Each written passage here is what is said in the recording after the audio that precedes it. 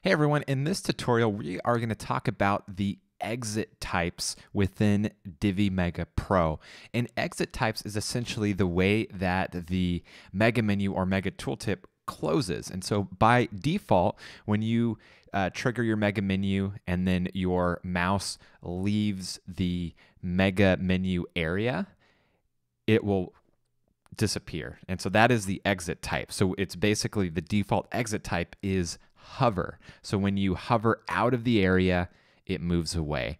And so there is a way to change that. So if you move the mouse, it will stay until you click either the close button or click outside of the area. And so I'm going to show you how to do that here inside of Divi Mega Pro.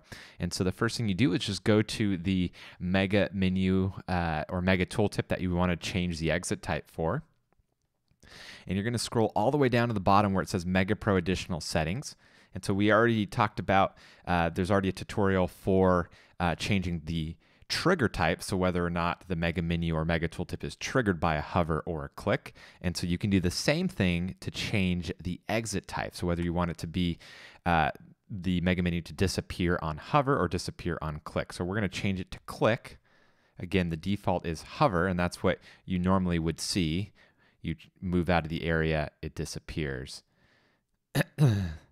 And so we're going to change that so it will stay on screen even after your mouse leaves. So we got it changed the exit type to click.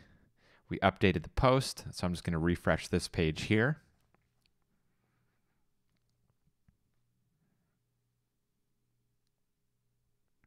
Don't know why it's loading so slowly. It's a local site.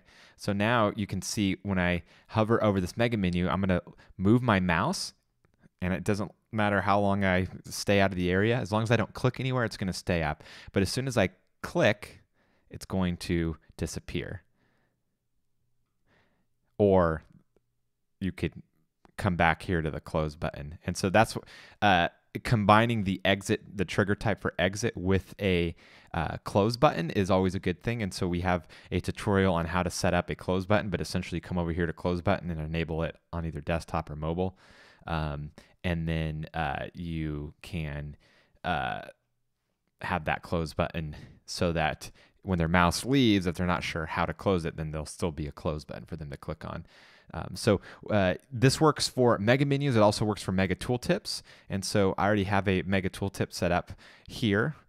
And so the exit type is also set up for click. So it's going to stay open until I either click this close button or click outside of the area.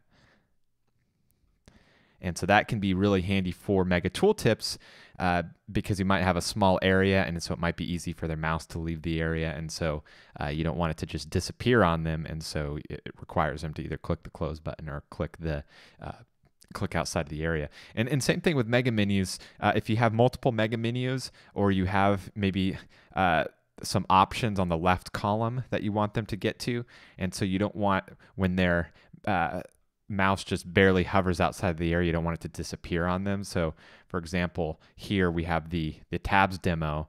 Their mouse might be trying to get over to here, but if it goes slightly outside, this one actually is set, so there's a delay, but you don't want it to just immediately disappear as soon as their mouse goes outside of the area when they might be intending to come down here.